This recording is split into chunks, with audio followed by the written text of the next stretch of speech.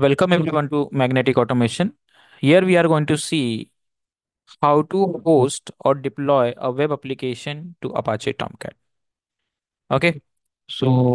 Without wasting time, let's see how to download sample web application. So this web application named as what Jenkins, you can download from this URL.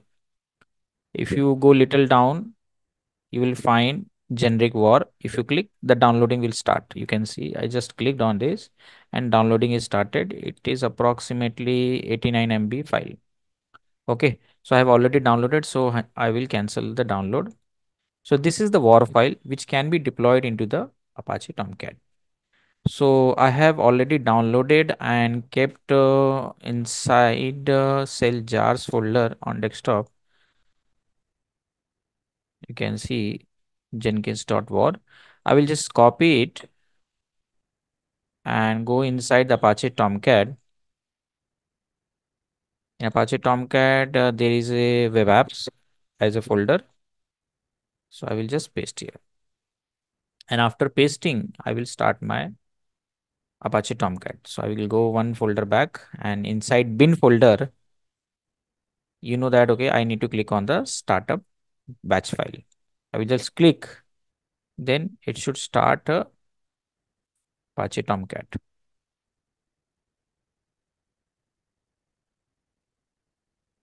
And here you can see it is deploying jenkins.war.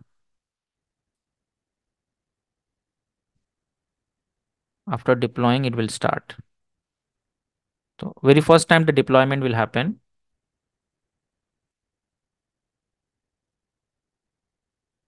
It will take some time.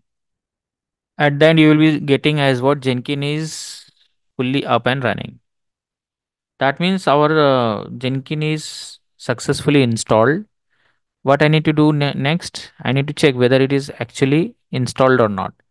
So if you go inside the web app folder, we was having jenkins.war as a file and it has what actually unzipped it. Okay. You can see Jenkins as a folder is available. So what next you need to do? You need to type as local host since our Apache Tomcat is local host colon then 8080 as a port number slash Jenkins since my web application name is Jenkins. Press enter. The login page of Jenkins should display. You can see the login page of Jenkins is displaying. Okay, everyone. So thank you everyone for watching my video. Have a great day. Next session will be about changing the port number of this Apache Tomcat. Bye, take care.